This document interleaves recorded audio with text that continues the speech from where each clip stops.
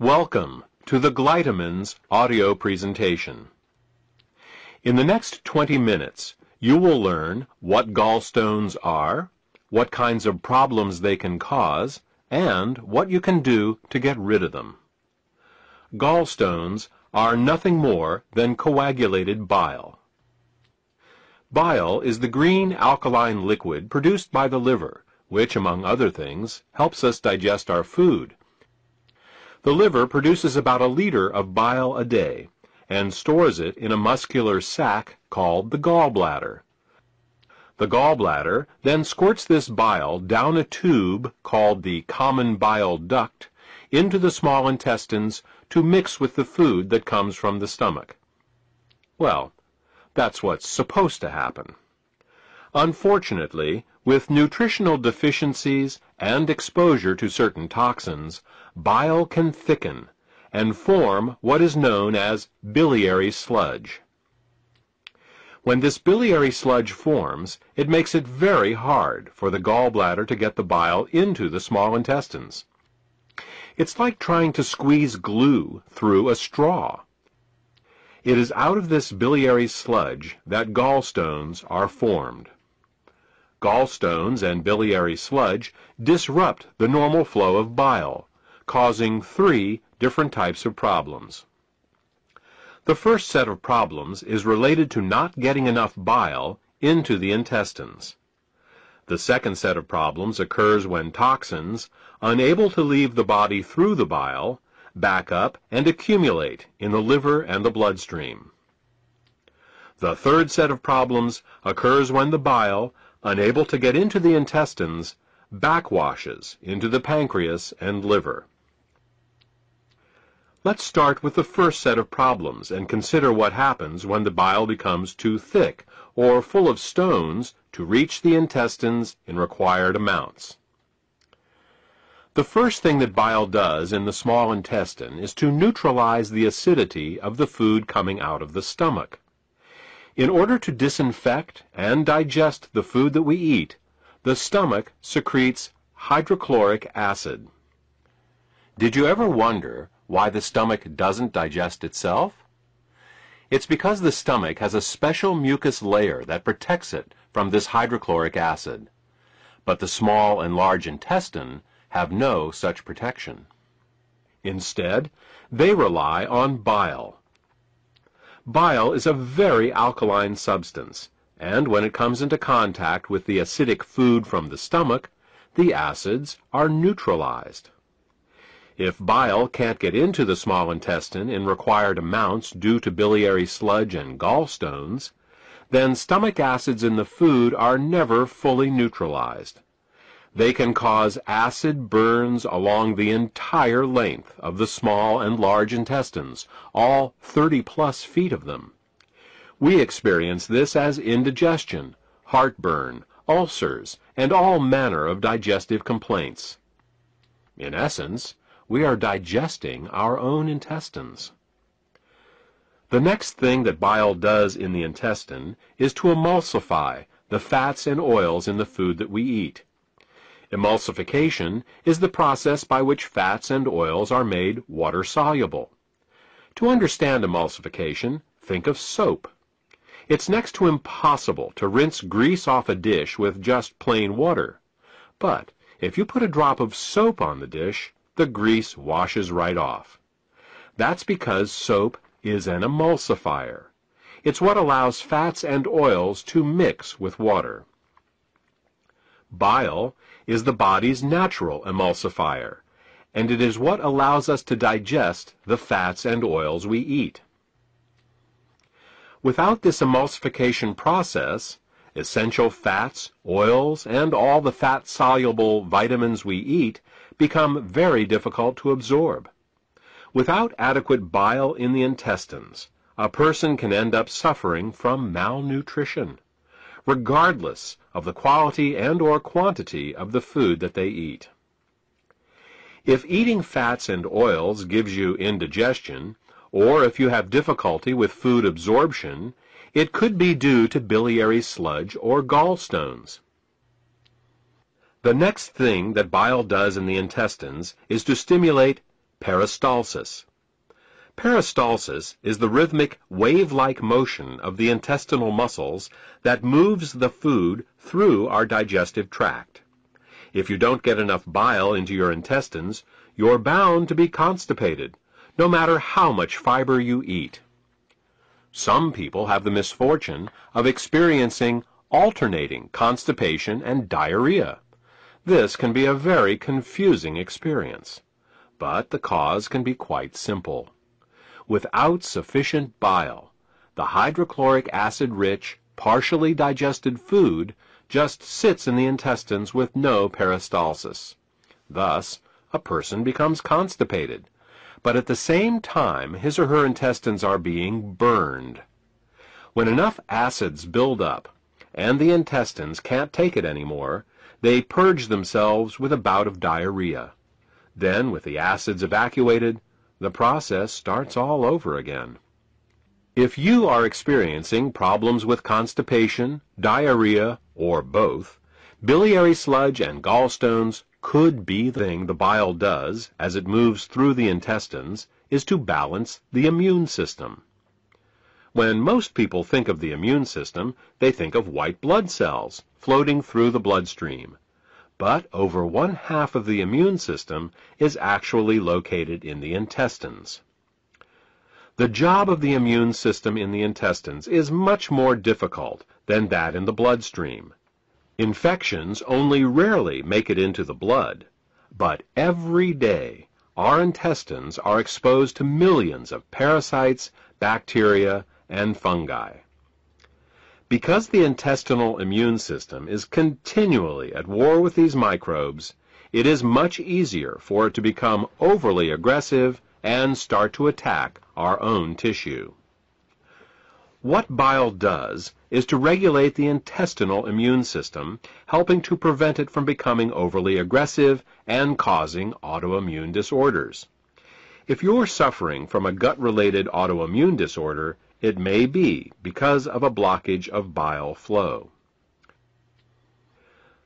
The last thing that bile does in the intestines is to kill parasites and candida.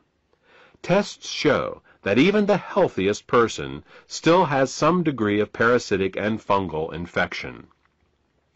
While there are many antiparasitic and antifungal remedies available in the marketplace, most of them are mildly toxic and therefore unsuitable for daily use. If, however, your bile flow is healthy, then you have a built-in defense against parasites and candida. Well, that about covers what bile does to maintain the health of the intestines, and what happens when bile can't get into the intestines in proper amounts due to the presence of biliary sludge and gallstones. Now, let's turn our attention to what happens when biliary sludge and gallstones cause toxins to back up into the bloodstream. Just as the kidneys remove water-soluble toxins from our bodies, the liver removes fat-soluble toxins from our bodies by putting them into the bile. If the bile gets clogged up due to biliary sludge and/or gallstones, then the fat-soluble toxins can't get out, and they start to build up in the body. One of the first signs that bile is backing up is an increase in cholesterol. This happens because the only way cholesterol can leave the body is through the bile. Impaired bile excretion causes cholesterol levels to rise. It's that simple.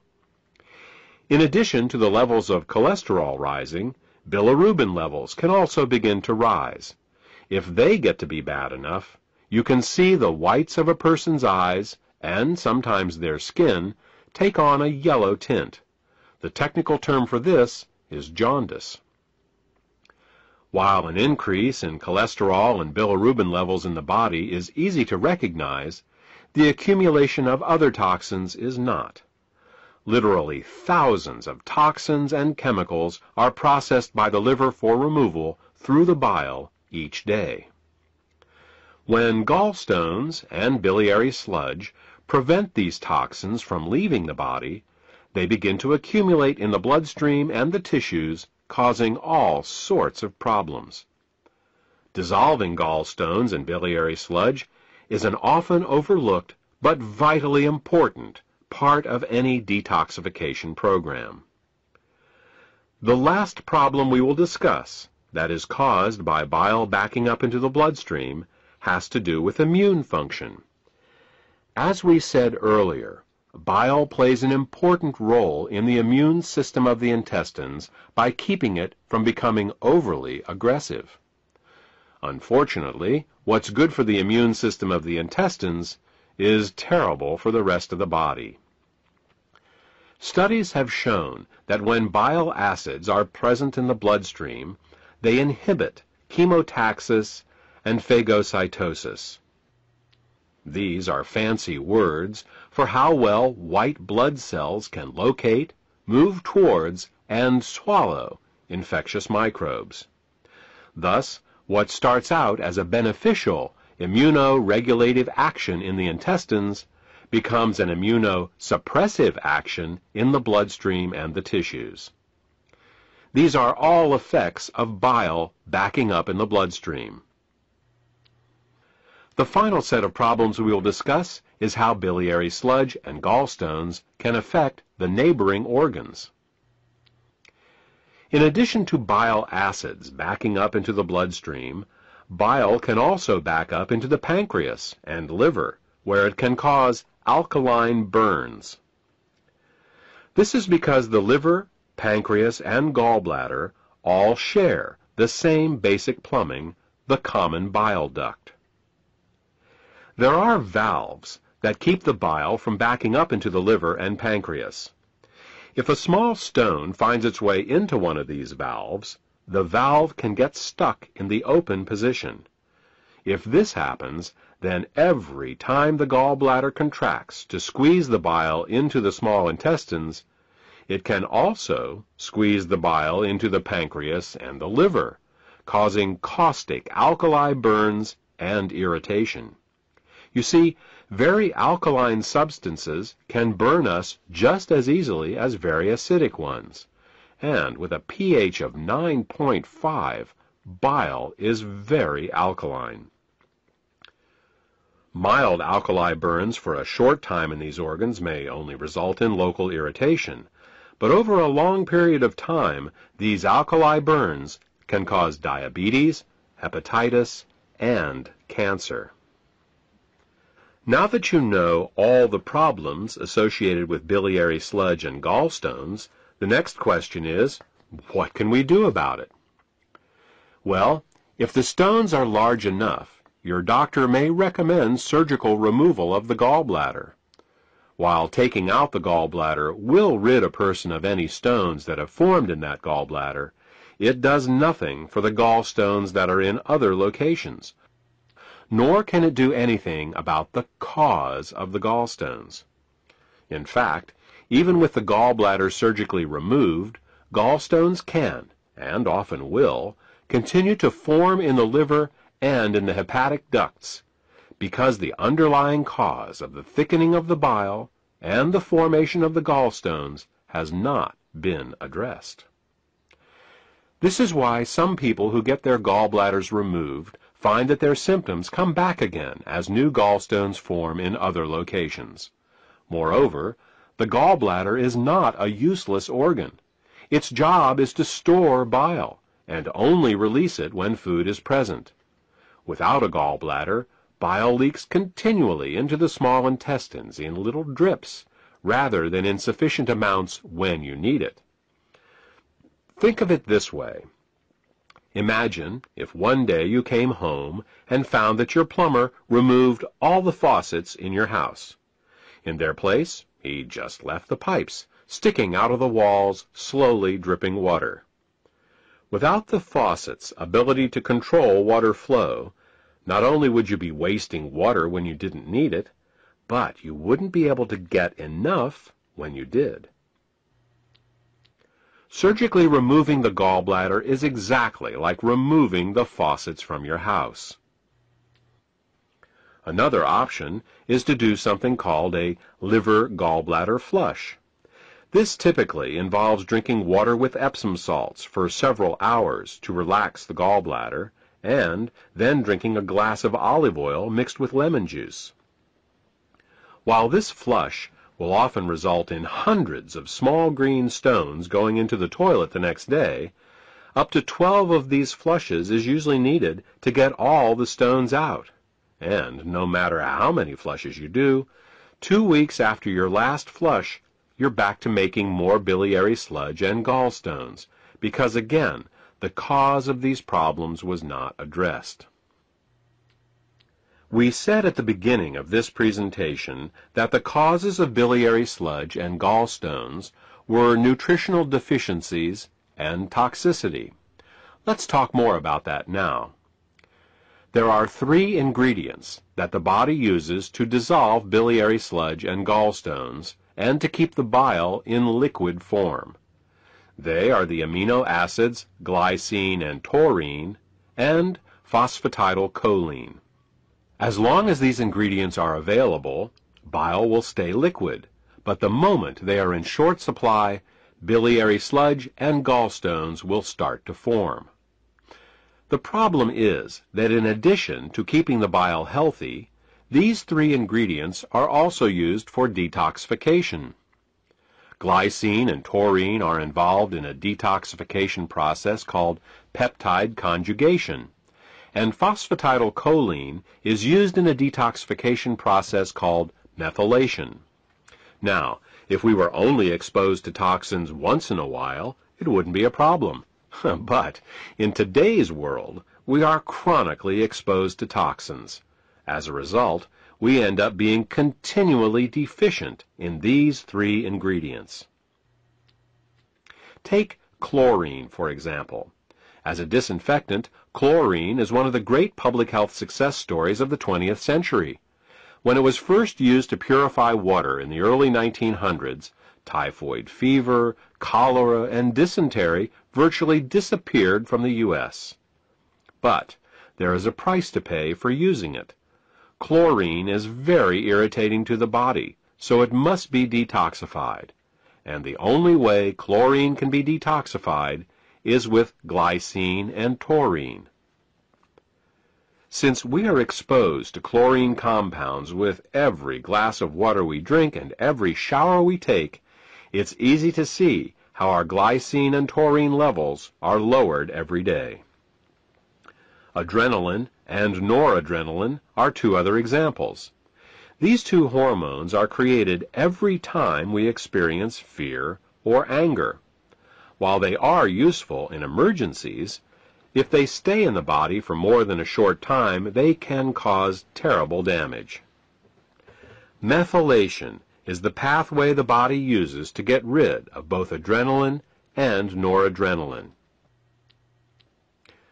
One of the main methyl donors for the methylation pathway in the body is phosphatidylcholine. Thus, the more stressed we are, the lower our levels of phosphatidylcholine become. These are just 2 examples of how toxins, both internal and external, can cause us to become chronically deficient in glycine, taurine, and phosphatidylcholine. So, why not just take these 3 ingredients in an oral supplement? Wouldn't that work? Only partially. You see, the body has many uses for these 3 ingredients, and if you take them orally, they will be shared by all the systems of the body. What we need is a way to get these ingredients right to the liver, where the bile is made in the first place. With these facts in mind, we have created Glytamins suppositories. Glytamins suppositories contain glycine, taurine, and phosphatidylcholine to help support the body in both dissolving biliary sludge and gallstones, as well as preventing them from recurring. Also, since glytamins are in suppository form, they are able to deliver the ingredients directly to the liver through the portal vein for greater effect. The glytamins formula also contains the herbs bupleurum, peppermint, and chancca piedra. These herbs are used to further help the liver detoxify and to help relax the gallbladder so that as the bile begins to flow, stones can pass out more easily. In addition, scientific studies have shown that Chancapiedra can both dissolve and prevent uric acid and oxalate crystallizations. Since these are the main ingredients found in kidney stones, glytamins may help support the body in dissolving kidney stones as well. Properly liquefied bile both dissolves and prevents gallstones. It neutralizes stomach acids before they can burn the small and large intestine, stimulates healthy peristalsis, balances the immune system, protects the liver and pancreas from caustic alkali burns, kills parasites and candida, and allows the removal from your body of toxic fats and cholesterol. For more information about glytamins, or to order this beneficial product, contact the healthcare professional who gave you this CD.